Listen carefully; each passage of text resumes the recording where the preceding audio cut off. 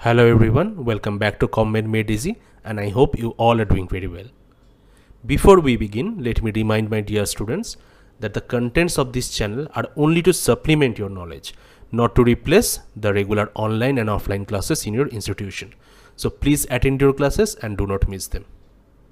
Also, if you like our contents, please subscribe to our YouTube channel, like the videos and share these videos with your friends, with your batchmates, with your juniors. Also, if you are a teacher, then with your students. Please follow our Facebook page and the link will be given in the description. We are going to continue with health indicators, and today we shall talk about the different disability indicators. Now I am making a separate video on disability indicators because this is quite important in context of your exam. You can face some short notes or viva question from this part alone. Before we begin, we need to know what is disability. Disability can be defined as any restriction or lack of ability to perform an activity in the manner or within the range considered normal for a human being. In simple word, we can say if a person is unable to perform any activity which is considered normal for his given age and gender, then it is said the person has some kind of disability. For example, say one person has experienced some road traffic accident and because of that he loses his legs. So now he cannot walk. So it is quite expected and it is quite normal for a human being to be able to walk. Since because of the road traffic accident, now he cannot work, then we can say the person has some kind of disability. Now, disability rates can be of two types: event type indicators or the person type indicators. Now, event type indicators can be the number of days restricted activities. So, for how many days the person cannot perform all the activities. He has some kind of restriction to perform different activities. That is number one. Number two is bed disability days. For how many days he has to remain confined within his bed because of the disability. Then we can have work loss days or school loss days within a specified time. So in a given time period, for how many days a person cannot go to his work, or a child or maybe a boy or a girl cannot go to the school or college, etc. because of the disability. So all these are event type indicators. Then we can have the person type indicators. For example, limitation of mobility. So the person cannot move. There is some limitation or restriction in mobility. For example, the person is either confined to bed or confined to the house, so he cannot move outside the house. Special aid in getting around either inside or outside the house. So maybe he needs some kind of help, maybe a crutch or a walker to walk around or inside or outside the house. So this is limitation of the mobility. What about limitation of activities? Some kind of activities may be limited because of his disability. For example, limitation to perform the basic activities of daily living. So activities of daily living, ADL, for example, eating, washing, dressing, going to toilet, moving about, etc. So the person is not able to perform this, or maybe he can perform this but in limited restriction. Also, there is some limitation in major activities like ability to work at a job, ability to do the household activities, etc. So these are all the person type indicators. Now coming to the different indicators specific for disability, which are commonly asked as short note or viva question. The first one is health adjusted life expectancy, or HALE, HALE. So it is based on the life expectancy at birth, but includes an adjustment for time spent in poor health. So what we are doing here, we are obviously considering the life expectancy at birth. So when a person is born, when a child is born, given the different mortality rate in different age group, how many years this child or newborn is expected to live in a particular country or in a particular geographical area, that is my life expectancy at birth.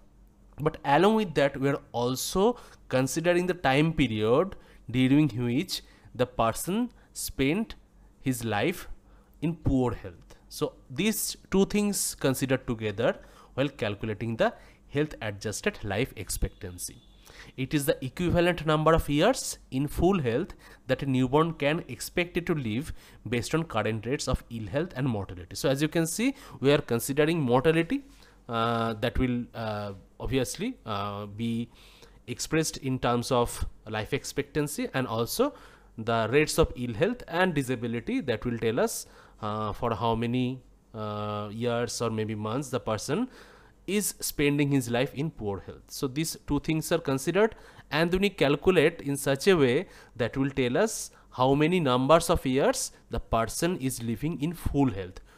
So there is no disability in this time period.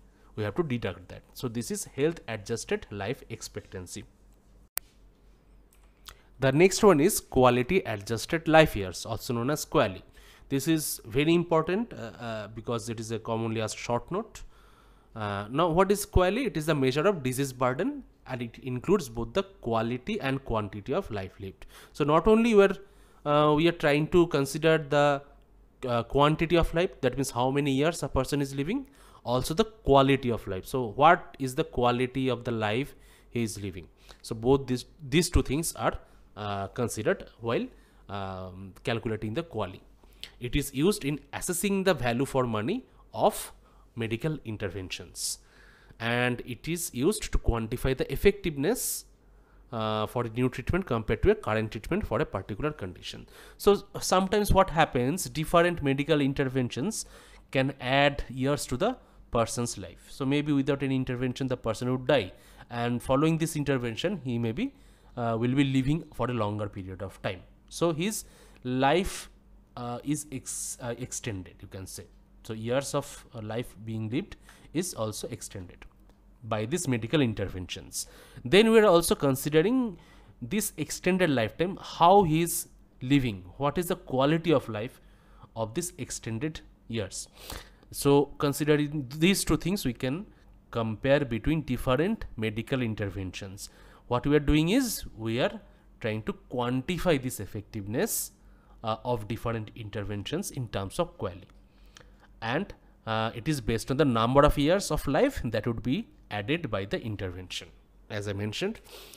Now if we look at the simplest mathematical formula, QALY is quality of life multiplied by length of life. So we are considering both quality as well as the quantity of the life. Now each year in perfect health is assigned a value of 1. So if the quality of life, it is a perfect health, we assign a value of 1, or it can be 0 if the person dies. So that is the worst situation, right? Worst quality of life is death, so that is 0. So for different disabilities, the value will be between 1 and 0. So it can be any value between 1 and 0.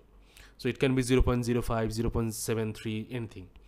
Also length of life means for how many years the life is being extended by the particular medical intervention. So if we have a value of 1 QALY, that means this multiplication value is 1, that means it has to be 1 into 1, right? Or 2 into 0.5, something like that. So in simplest words, we can say 1 QALY is equal to 1 year of life extended, and utility value is 1. That means that is the perfect life.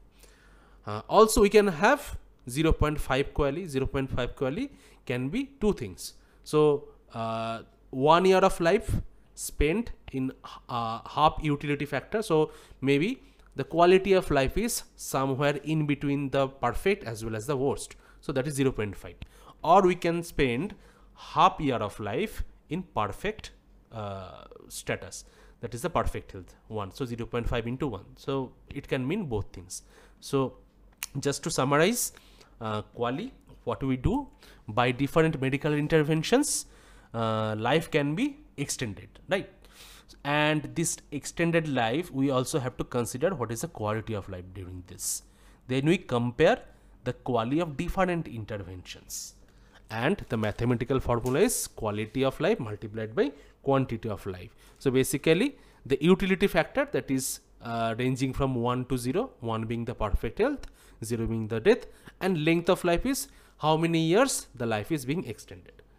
All right, and then we multiply and get the value of QALY. So this is about quality adjusted life years. The next one is even more important if you ask me, that is disability adjusted life years, or DALY. It is the measure of overall disease burden and expressed as a number of years lost due to ill health or disability and early death. So a person can live or can be expected to live up to a certain age. Maybe due to some accident, he dies 10 years earlier. 10 years earlier as in earlier of what is expected. So that means he dies 10 years earlier, and that is considered as a premature death. Also, maybe he did not die, but he suffered some kind of serious injury, and because of that the quality of life is obviously affected. There is some kind of disability.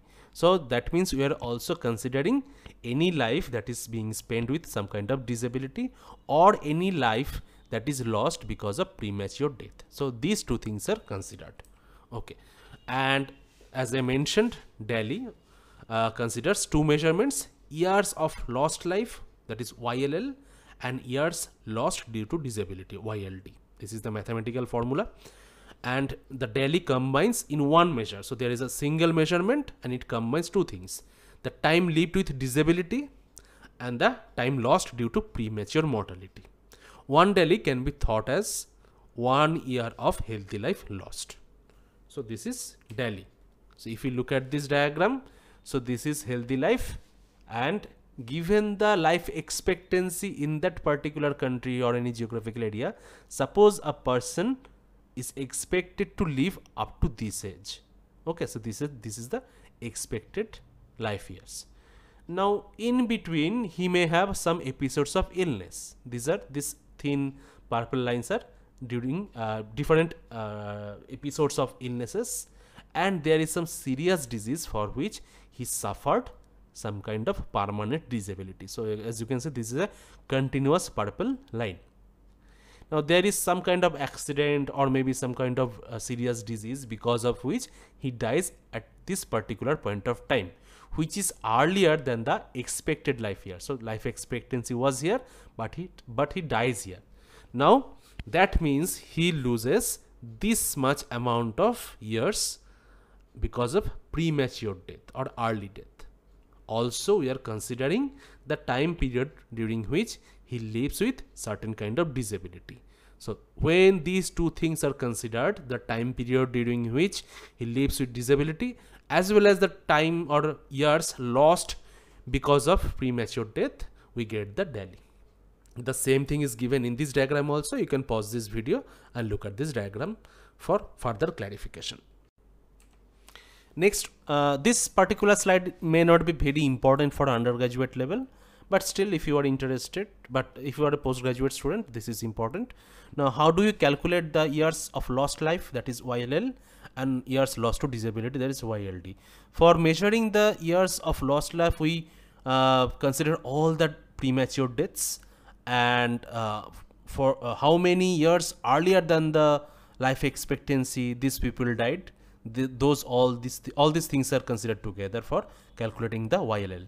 And what about YLD? We calculate how many years the person spent his life in different kind of disabilities, as well as the severity of the disease or the disability, and the utility factor. Again, some kind of weighing factor you have to measure in, because in different disabilities the utility factor or the weighing factor may be different. So all these things are considered together to find out what is the amount of years that is lost to different disabilities, and then we add them up to get the disability adjusted life years. So this particular three things, that is HALE, health adjusted life expectancy, the quality adjusted life years, as well as the disease adjusted life years, that is DALY. These three are very common, commonly asked short notes, and can be asked in Viva table. So it is important that the students know the very basic of these things. With this we conclude today's session. If you like the video, please subscribe to our channel and share this video with your batchmates, juniors and friends from other colleges.